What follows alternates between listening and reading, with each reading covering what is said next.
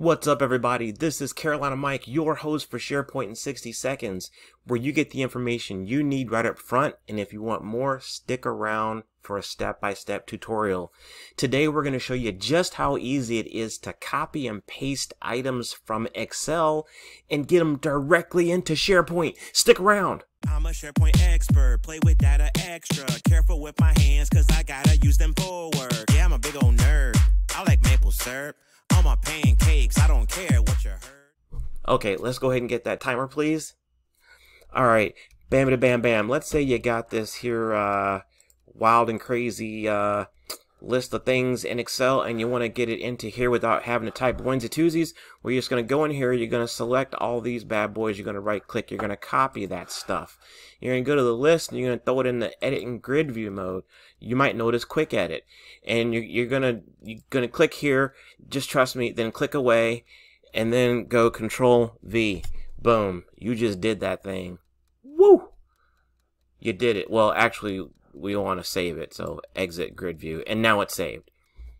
So I don't know if we made it in 60 seconds. Let me know in the comments if we did, because I'm probably not gonna check. So here we go. Let's break it down a little bit here. Okay, so let's say we clear this out, right? And we got this list, or I guess, you know, maybe I can't undo it now, but let's say maybe you had an entry in here. Just bear with me. Just bear with me here. We'll go like that, and we'll go like that. Okay, and then we'll save. So let's say we got stuff in here. So not only can you start out a brand new list this way, but you can also append a list, I do believe.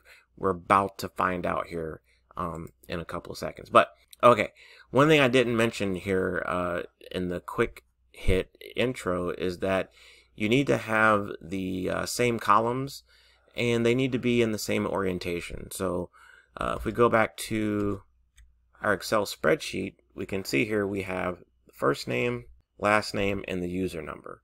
So if we're going to copy this goodness right here, we're going to drag a window, right click, copy. So it's on the clipboard now.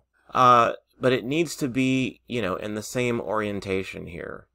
Otherwise, it'll just be all kinds of wild. But you can, move things around if you need to move them around. Drag and move stuff to make it fit what you have in Excel. So once you got it all looking right, same, you're going to go and still go to Edit and Grid View. And then I believe I can just click down here. Oh yeah, there we go. We click into the Add New Item slot and make sure there's no cursor, because if you have a cursor, I'll show you what's going to happen if you do that. It all just gets slammed into that one cell, and that's no good for anybody. So we're going to make sure it's not blinking, so we're going to click underneath. I know it seems weird, trust me.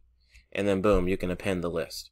So there you go. That's a bonus. You figured out how to start a brand new list with nothing, and how to append a list that already has list items. Key thing is to make sure that you have the the same columns and they are in the correct orientation. There you go. Hope this has been helpful. Appreciate your help. Thank you for liking, subscribing, and remember, SharePoint rocks, and so do you. We'll see you next time. I'm a SharePoint expert, play with data extra, careful with my hands cause I gotta use them for work. Yeah, I'm a big old nerd, I like maple syrup. On my pancakes, I don't care what you heard.